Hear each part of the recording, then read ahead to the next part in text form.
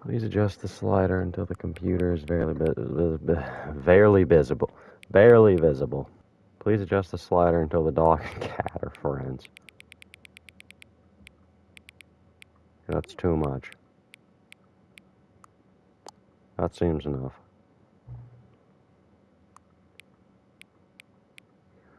Comes the number 9. There it is. Please adjust the slider until you stop adjusting the slider. Which of the two made-up words below is most appealing?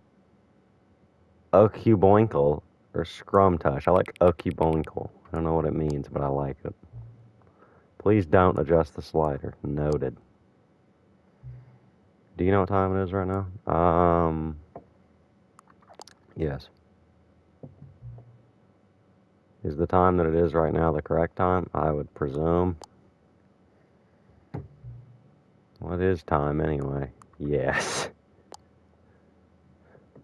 Time is yes. Is there anything about yourself that you haven't told me?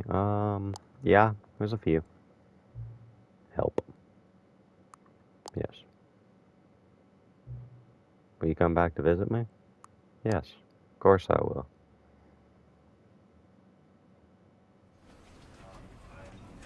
What was that? Alright, so anyway, welcome back to the Parable of... No, he's gonna start talking. Welcome back to the Parable of Stanley. Last time, I fell into the void and played Rocket League. Any questions? Hey, the new content door's there now. When Stanley came to a set of 2 open doors, he entered the door on his left. Yes, because there's more this way that I have not done. Belief, I should go Stanley into the decided to broom go closet. up to his boss's office, hoping he might find an answer there. Stanley stepped into the broom closet, but there was nothing here, That's so he what you turned think. around and got back on track. There's a lot here. There's a wrench, there's a broom, there's a thing that janitors use. There was nothing here. No choice to make, no path to follow, just an empty broom closet. No Empty? reason to still be here. I'm gonna still be here until you acknowledge this room is not empty. It was baffling that Stanley was still just sitting in the broom closet. He wasn't even doing anything. At least if there was something to interact with, he'd be justified in some way. As it is, he's literally just standing there doing sweet FA. Acknowledge there's stuff in the room. Nothing to interact with. I can look at things like the duct tape and tools. Are you really still in the broom closet? Yes. Standing around doing nothing? Why? Please offer me some explanation here. I'm genuinely confused. Well, I think it'd be funny because you're gonna flip out, and all I have to do is stand You do here. realize there's no choice or anything in here, right? If I'd Perfectly said aware. Stanley walked past the broom closet, at least you would have had a reason for exploring it to find out. But it didn't even occur to me because literally this closet is of absolutely no significance to the story whatsoever. I never would have thought to mention it. I disagree. I think it's really significant. Like, you have whatever that is. You have this Maybe to thing. you this is somehow its own branching path. It is. Maybe when you go talk about this with your friend, you'll say, "Oh, did you get the broom closet ending? The broom closet ending was my favorite." I hope your friends find this concerning. They don't. Also, I don't have friends. So, who's really the winner here in Narrator? Stanley was fat and ugly and really, really stupid. He probably only got the job because of a family connection. That's how stupid he is. That or with drug money. Also, Stanley is addicted to drugs and hookers. Well, screw you too. I've come to a very definite conclusion about what's going on right now.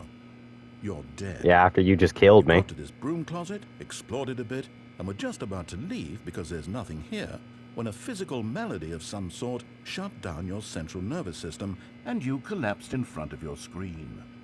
Well, in a situation like this, the responsible thing is to alert someone nearby so as to ensure that your body is taken care of before it begins to decompose.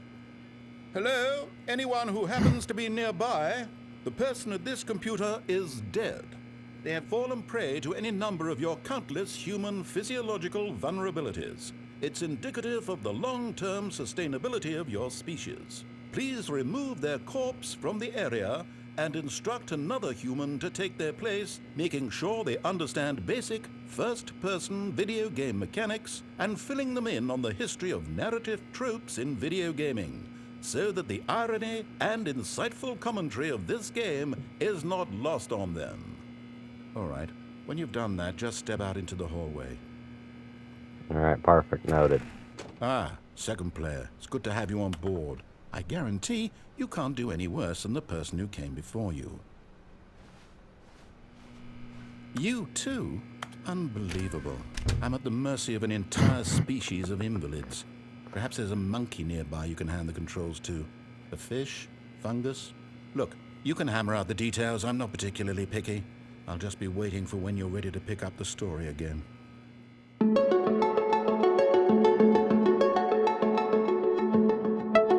Is he done? Is he done? Okay, I guess he's done. Coming to a staircase, Stanley walked upstairs to his boss's office. That's what you think. Stanley walked down the stairs to the room of red.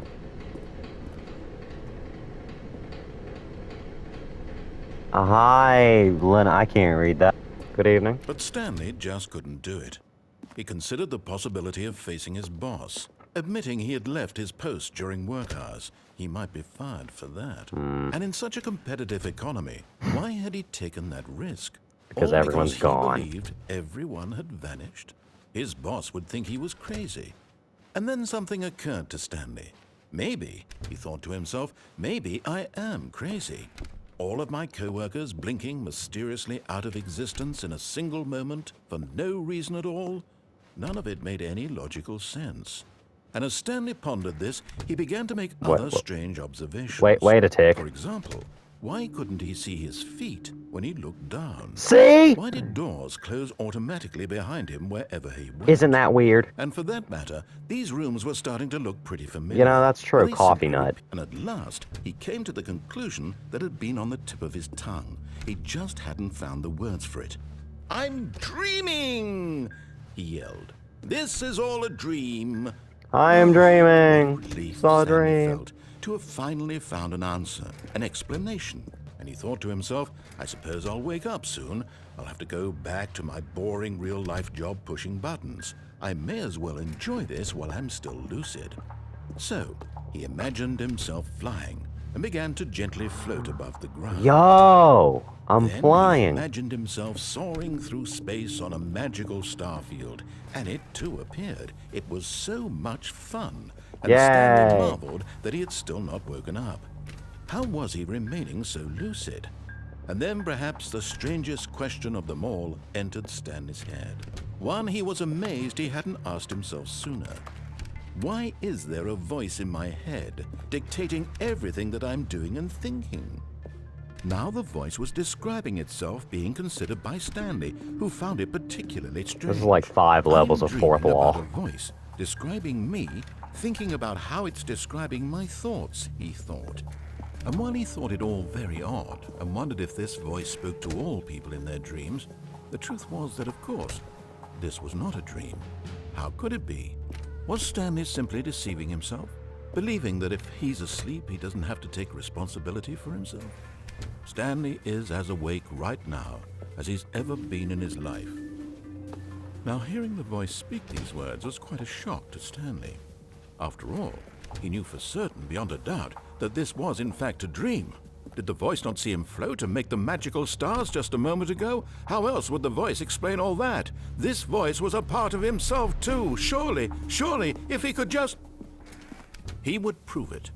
He would prove that he was in control, that this was a dream. I guess I'll prove it. So he closed his eyes gently, and he invited himself to wake up. He felt the cool weight of the blanket on his skin, the press of the mattress on his back, the fresh air of the world outside this one. Let me wake up, he thought to himself. I'm through with this dream. I wish it to be over. Let me go back to my job. Let me continue pushing the buttons. Please. It's all I want.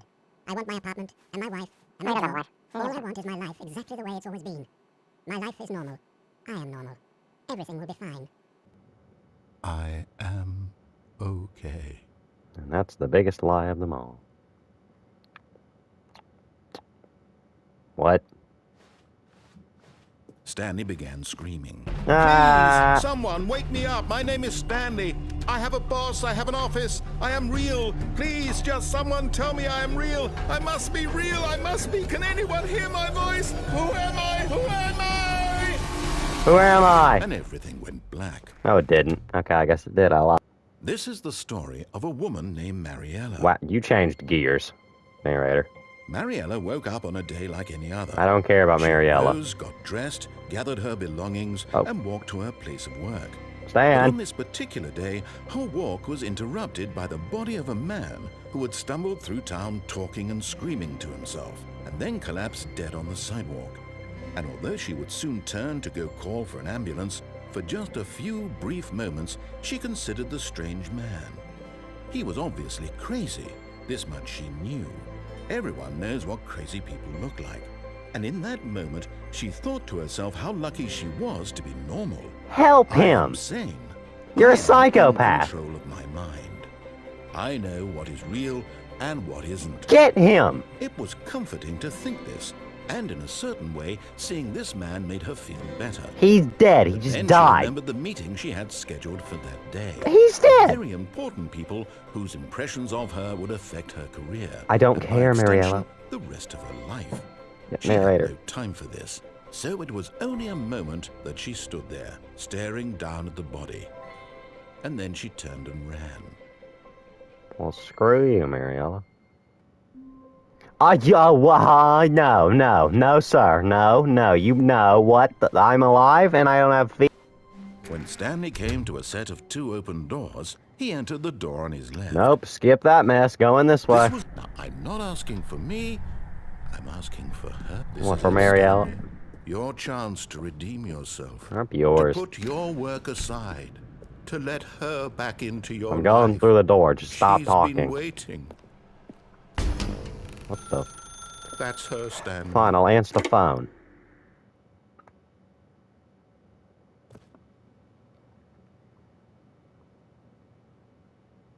Oh, Stanley, is that you? Yeah. Hold on, sweetie. Sorry to keep you waiting. I'm just pulling the bread out of the oven. All right. Okay, Yeah. there we go. All right, now, I want you to come in and tell me all about your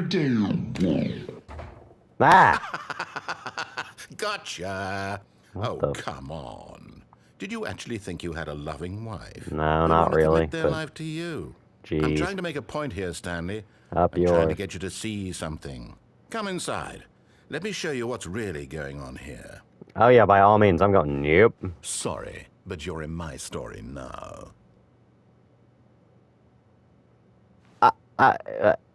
Yeah. What? Hey, look, dog. This is a very sad story about the death of a man named Stanley. You what, mate? No, I won't press a circle on my controller. How's that sound, narrator? No, I refuse. Why? Why is this blocked off? Whatever, fine. Stanley is quite a boring fellow. He has a Okay. job that demands nothing of him. I have to and push every button buttons. that he pushes is a reminder of the inconsequential nature of his existence. Okay. Why am I getting roasted, huh? I didn't come here for this. In his mind, he can go on fantastic adventures. From Okay. behind his desk, Stanley dreamed of wild expeditions into the unknown, fantastic discoveries of new lands. It was wonderful. And each day that he returned to work was a reminder that none of it would ever happen to him. I am getting... Oh. Up to watch TV, okay. And so he began to fantasize about his own job. First, he imagined that one day while at work, he stepped up from his desk to realize that all of his co-workers, his boss, everyone in the building had suddenly vanished off the face of the earth. What are you The doing to me, thought man? excited him terribly. X to spend time with the boys. There are no boys. What are you? So he went further. He imagined that he came to 2 open doors and that he could go through either. At last, choice. It barely even mattered what lay behind each door. I'm scared. Pair dinner, As he okay. wandered through Oh! his fantasy world, he began to fill it with many possible paths and destinations. Help me. Down one path lay an enormous round room with monitors and mind controls. And down another was a yellow line that weaved in many Still directions. trademark. And down another was a game with a baby. And he called it the Stanley Parable. Tell your wife you love her. I don't think you're my wife, but if you are, then yeah, love you. But there is no answer. Ah. How could there possibly be? In reality, all he's doing is pushing the same buttons he always has. Nothing has changed. The longer he spends here, the more invested he gets, the more he forgets which life is the real one. And Going I'm to trying sleep. to tell him this, that in this world he can never be anything but an observer, that as long as he remains here, he's slowly killing himself. But he won't listen to me. He won't stop. Here, watch this. Stanley, the next time the screen asks you to push a button, do not do it. Okay. Nope, not doing it. I'm not doing it. I'm not gonna do it. I'm not gonna do it. I'm better than this. What happens if I don't? Are you gonna help me? Nothing's happening, narrator. No, screw you. You can't stop me. You see? Can he just not hear me? How can I tell him in a way that he'll understand that every second he remains here, he's electing to kill himself? How can I get him to see what I see? How can I make him look at himself? Question nothing. Okay. I suppose I can't, not in the way I want him to. But I don't make the rules. I simply play to my intended purpose, the same as Stanley. We're not so different, I suppose. I'll try once more to convey all this to him. I'm compelled to. I must. Perhaps, well, maybe this time he'll see. Maybe this time. And I tried again. And Please Stanley pushed a die. button. And I tried again. And Stanley pushed a button. And I tried. Ah!